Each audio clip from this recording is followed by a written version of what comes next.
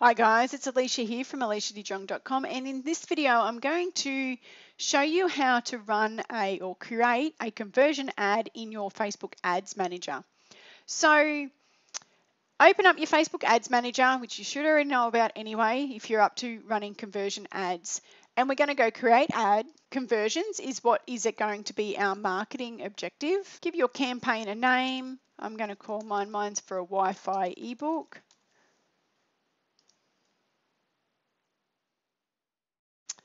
And you want to give yourself an ad set name. So I'm going to be targeting the USA, 30 plus.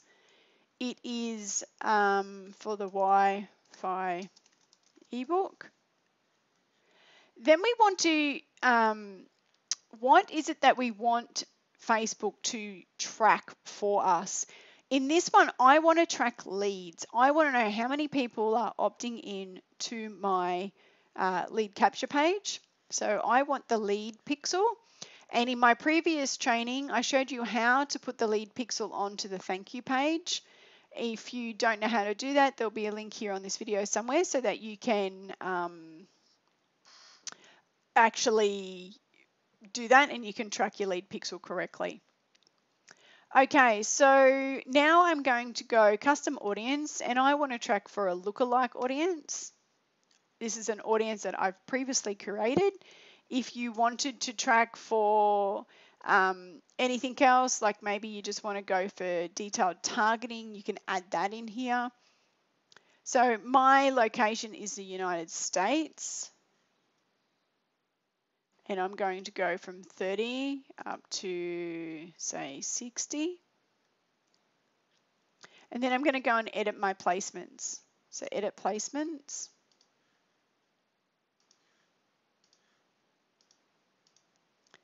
Untick all these. I just want to be in the Facebook feed only.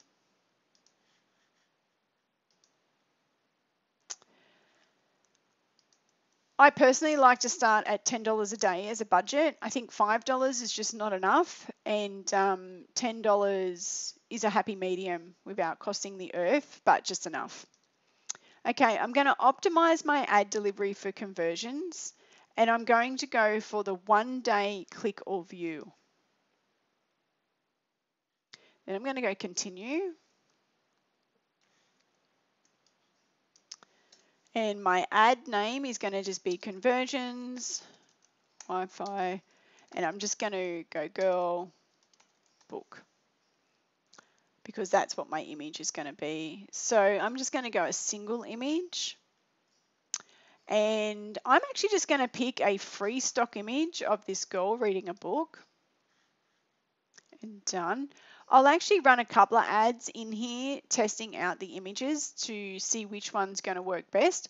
Or I may even just run a couple of different ad sets on different text that I have in my thing. So what you really want to do is you want to have a couple of different ad sets. One maybe testing images, one testing audiences, and see which one's going to work best, and then you turn off the one that works the best, and the ones that are performing badly you turn off.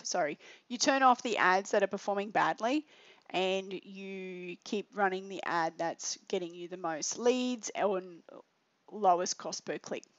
Okay, so my website URL, paste it in.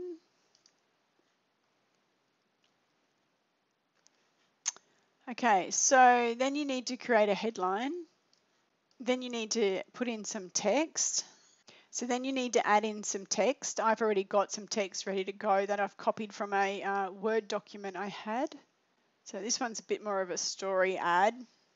And then I need to get my link again and put it in here. My call to action is going to be learn more. And I want to have a news feed link description. So what that's going to do is when you go over to this, it's going to put it down here, okay, the news feed link description. So this one's your headline. This is obviously your story, and news feed link description. For this exercise, I'm just going to leave it at the general one just because of time. Display link, I'm happy with that display link. That's absolutely fine. Sometimes though, I do like to put in my own, as long as the domain is the same. Startbusinessinfo.website is actually my website link. So I'll have that there, and then learn more. You want to have your pixel on, Start Business Info pixel on, because on my landing page for this is a pixel, which is the view content pixel. So you want to have that there so that you can retarget the people that land on this page. My previous video on how to set up a Facebook pixel and lead pixel video, which you'll see, it should pop up here on the video very soon, is going to show you where you need to put this. Okay, and then just go confirm. Okay, so after pressing confirm, Facebook will approve. I need to reread some of my text first and before I actually get it going.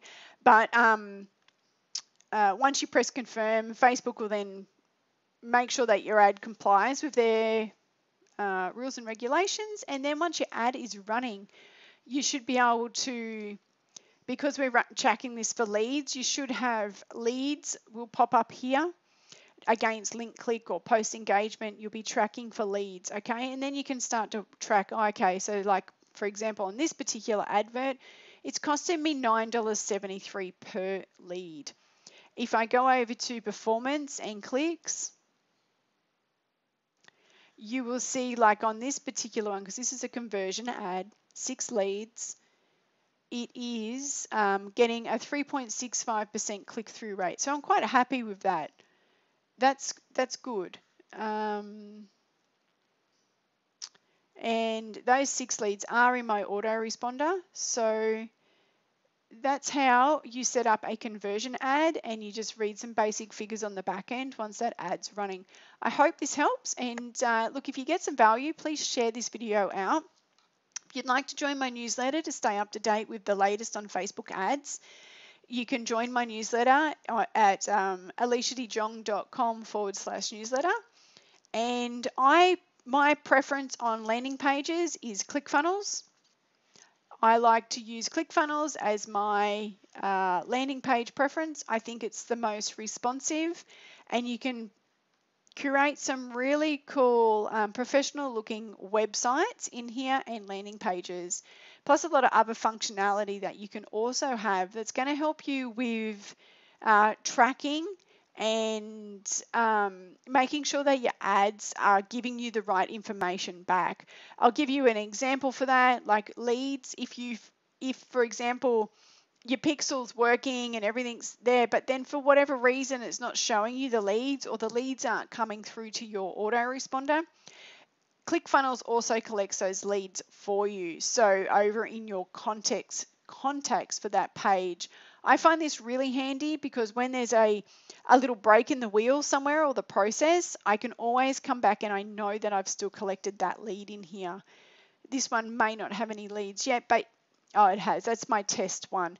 But you will see that that will be there. And then you're like, okay, so if that's there, but why isn't it over in my get response? And then you can start to break things down. It's one of my favorite things I like about Clickfunnels. Also, I like the stats, because then I know how many people are clicking, and how many are unique, and how many people are opting in. It's just another great way to be able to track your information and your numbers and your return on investment for your Facebook ads. Okay, that's it for me. Bye for now.